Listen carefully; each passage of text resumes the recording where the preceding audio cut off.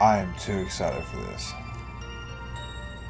Like, way, way, way too excited.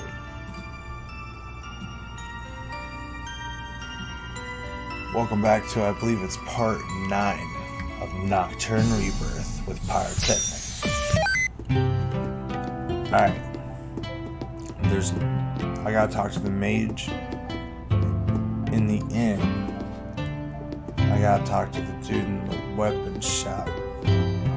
See what they gotta teach me, and then we gotta find a garnet somewhere. Also, what? I'm sure there.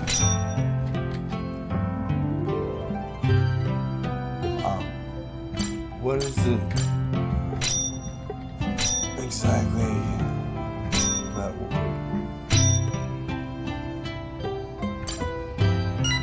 They told me not to. Okay. Alright. Had to make sure I didn't have anything.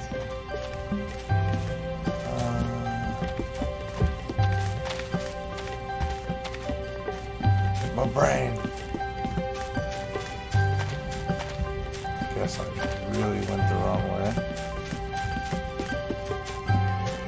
Yeah, I went the wrong way. Eeny, meeny, miny, you. That's not you, it's the on the left. You.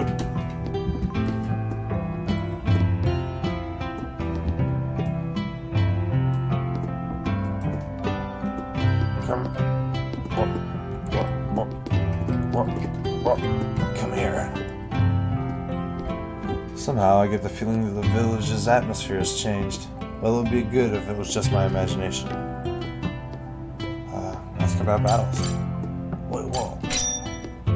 You're a swordsman, so let's talk about swords. Although I can't go too much into detail about them since the main weapon is a spear. But well, to share some similarities with spears. Swords are mainly classified into 3 types. There are long swords with high physical attack, curved swords with high sharpness, critical hit rate, and short swords with high magical attack. Look at that. The sword that's easiest to handle is the long sword.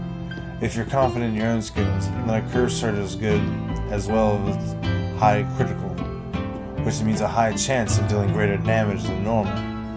If you're mainly using magic skills, then use a short sword. Would be the one for you. The only thing you would need to take note, though, is that it has a low attack. But you can do a lot of magic, right? Also, you can switch swords in battle, so you have the choice of using different swords in battle depending on the situation. While swords are mainly classified into 3 types, they can actually be classified in detail into 9 types. Besides the above-mentioned 3 types, there are also great swords, thin swords, nice swords, divine swords, knives, and magic swords.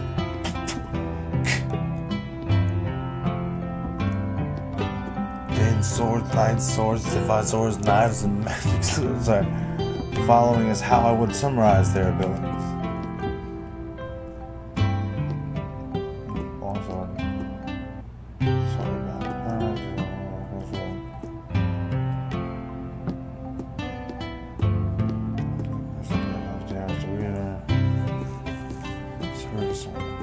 This regular knife's pretty good, I guess.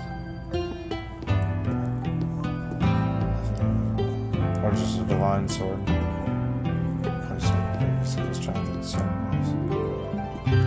Interesting. One particular type of sword you should be careful of is magic swords. They may be strong, but if you're not careful, you may find yourself on the verge of death before knowing it. These unique weapons can't normally be found in shops. Perhaps they can be obtained from treasure chests or from enemies. For example, to make a claymore, you will need a broadsword, a long sword, and a hexagram crest. So in general, to make a weapon, a crest corresponding to that weapon's rank, at least a weapon 1 rank below or that rank are needed. Of course, if you don't have the above-mentioned required items, you won't be able to make a weapon. You find this a little hard to understand? Oh well, I'm sorry for the poor explanation. Ultimately though, practice makes perfect. You you will understand soon enough through battles. Okay, so I can craft things as well, but I need the levels at least or lower.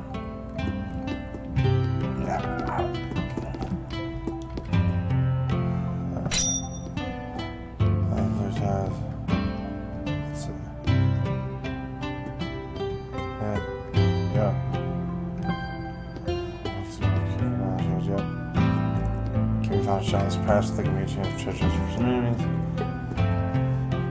Let's make a weapon. A crest corresponding to that weapon's rank, and at least a weapon one rank below that rank.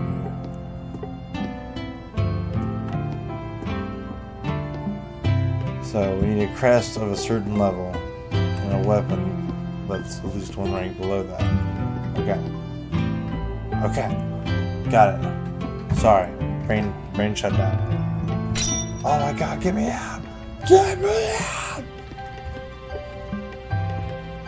Oh man. Let me guess, I can do the same thing with the shields though, right? Oh, battles.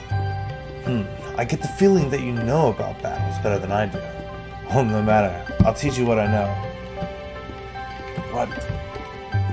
Thus, those who can perform actions quicker than others will be able to perform as many actions as possible in succession. Imagine how brutal it is for your whole party to be annihilated just because your party is slow. Thus, if you don't want that to happen, be mindful of the speed of your actions. Let me also teach you one more thing as a bonus. A higher tech doesn't just allow a higher chance of doing more damage with one hit. It also allows to get its next turn in battle quicker upon executing at least a smash hit. Damage value is yellow in color, or critical hit. Damage value is red in color. And if critical hits are executed on an enemy in succession, there's a chance of instantly killing the enemy without the enemy being able to do anything. So focus not just on strength, but also on tech in order to exceed in battle. And that tech also works for enemies, so to counter that, do focus on your evasion as well. Evasion, tech, and strength. Hell yeah. Hell dizzle chisel. Alright, and the mage in the bar. I suppose it's good to take it easy every once in a while. Alright. Magic skills. You want to ask about magic skills? Well, sure. Why not? First of all, magic skills have a total of 6 elements. They're light, dark, fire, ice, wind, and thunder. Take note that each element differs slightly from each other in terms of traits. The following is a summary of the traits in each element. Light, an element with balanced powers, can be used to cast various unique attacks. Fire, an element special with water range attacks, has a very slow spell cast time. Alright, an element specialized in close to mid-range attack has a very fast, so close to mid-range for quick, wind is good. An element with high attack rates can be used to cast various unique attacks. Ice, an element that lacks in strength but has low impede cost. An element that specializes in single target attacks and has high accuracy. Interesting. But I do like the wind in the dark. We'll see though. We'll see what happens. If this hair don't get out of my face, I'm gonna chop it off. Sorry. Alright.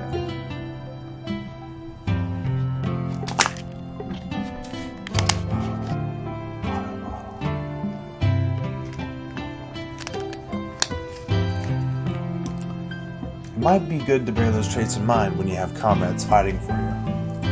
Yeah, why mention comrades, you ask? Well, this will digress from the topic at hand. Do you still wish to listen to it? I mention comrades as there is hardly anyone capable of using skills during different elements. Generally, a normal person can use skills of one element, while those who excel in magic can at most use skills of 2 elements. Those who can use skills of 3 elements or skills of 4 or more elements would be considered geniuses and legends respectively. There isn't anyone notable for using skills of at least 3 elements though. Well, that's that.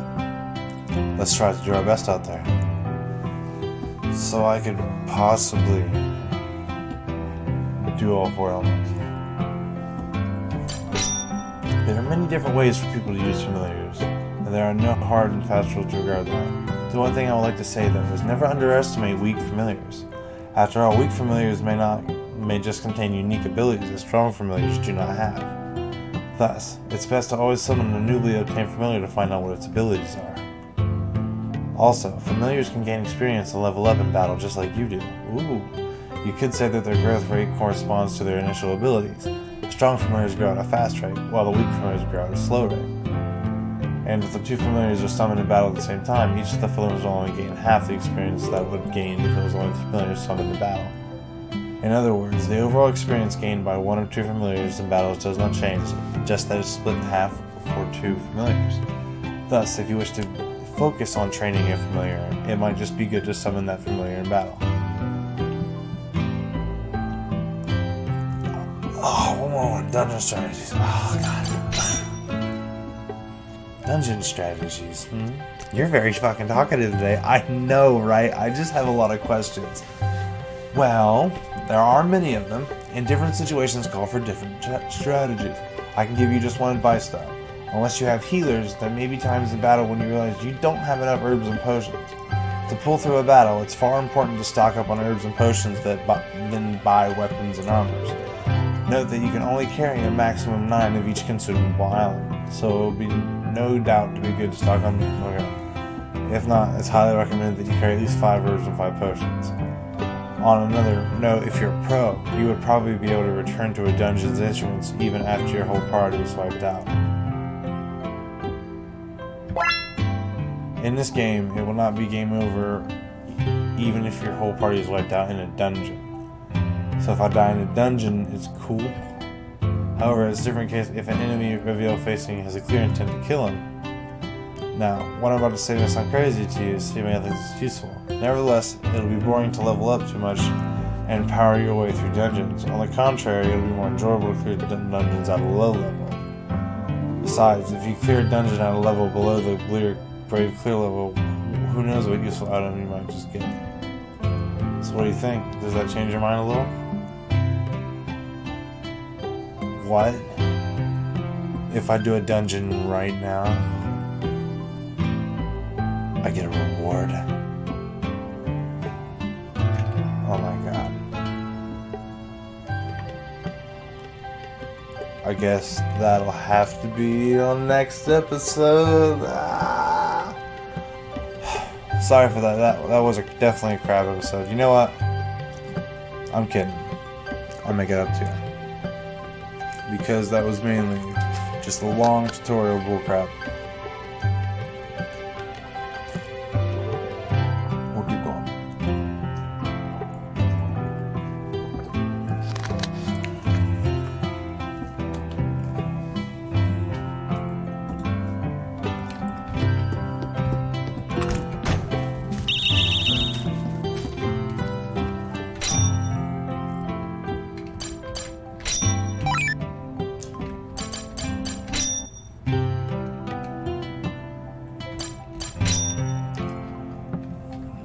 What is... It's probably the bunny rabbits, right? The onion bat, you say.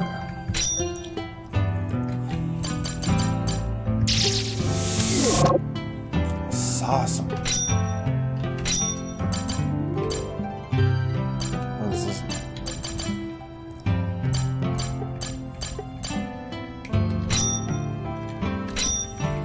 Oh.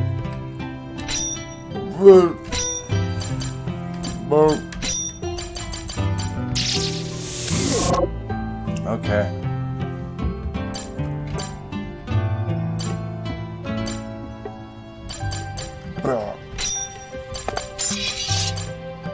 So bossa nova. Cool. Simple. I'm gonna go ahead and save again. Alright. Brain start working. Dungeons. Wait, where was the dungeons? Hill of the Cross, right? Let's do it. So, I don't know if I was clear or not, but I obviously went into these games with very low expectations, much like Reviel's expectations for Luna. And I'm absolutely blown away and excited. That's why every little thing is like, whoa! Because I didn't expect it. It's definitely very good. Like, this is definitely a boss-ass game.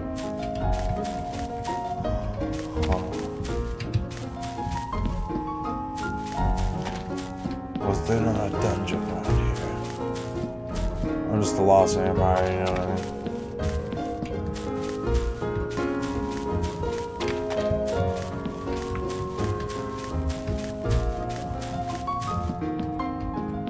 Crap. I think I'm on the right track. Holy shit. Wow. This is a dungeon right here? Holy shit. Whoa. Alright. Wait, there's attacks I can't use?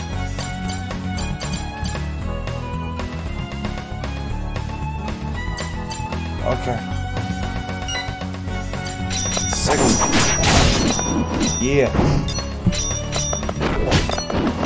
Get him. Get him, buddy.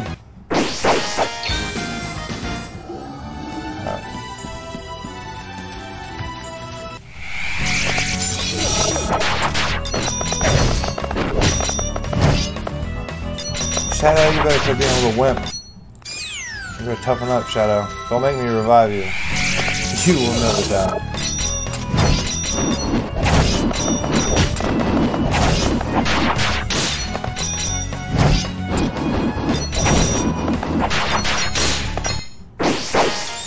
He's holding on. Oh snap. Not the bunnies. Oh my god, bunny. Ah, you're rebelling against your own kind. They must be very confused. Oh my god. I don't know. I don't know.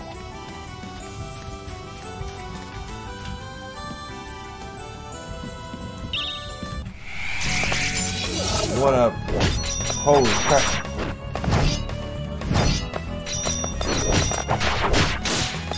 Better get up, Shadow. So just sitting there all the time. You're always just sitting there. How did you even touch him, dude? You didn't. He's cheating. So I can't. Ah.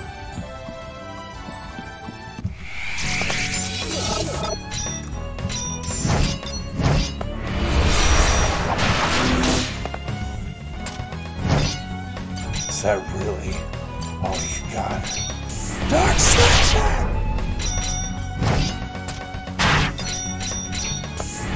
Dark Slasher! Oh yeah. Well, A, that's why he's not already dead. And B, it's because I think I totally took this move from him. Dark Slasher!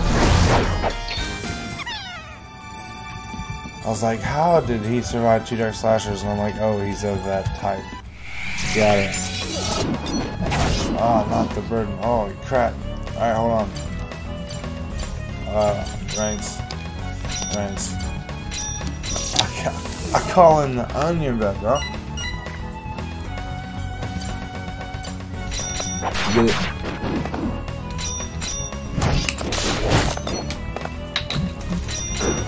Get it.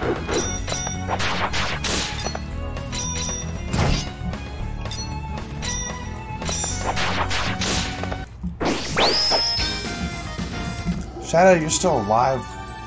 What are you doing?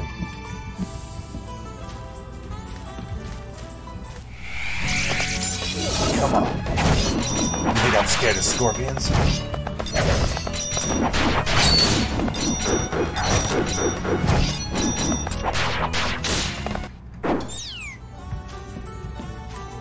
Wait, that's where I came out. I didn't even see you. I wasn't paying attention. Holy shit.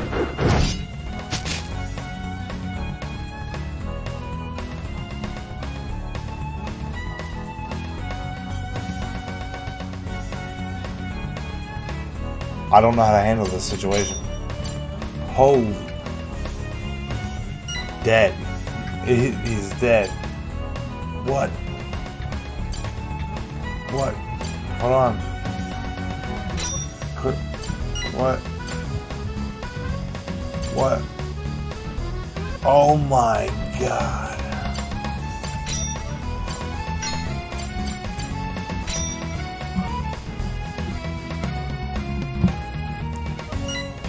What?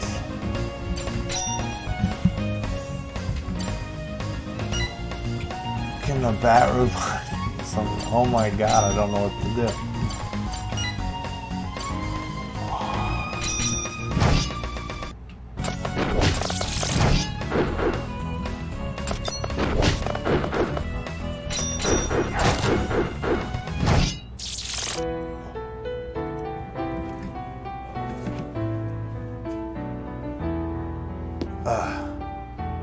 I was too careless.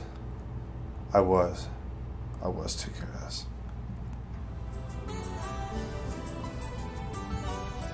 Alright guys, thanks for watching another episode of Pyrotechnic Plays. You know I'm gonna make another one. Yup, you know. In the endless battle to find out how audio works on here on YouTube. Yeah. So thank you guys for watching, and I'll see you when I make another one. Like, subscribe, and shoot an arrow at the bell thingamabob. I don't know.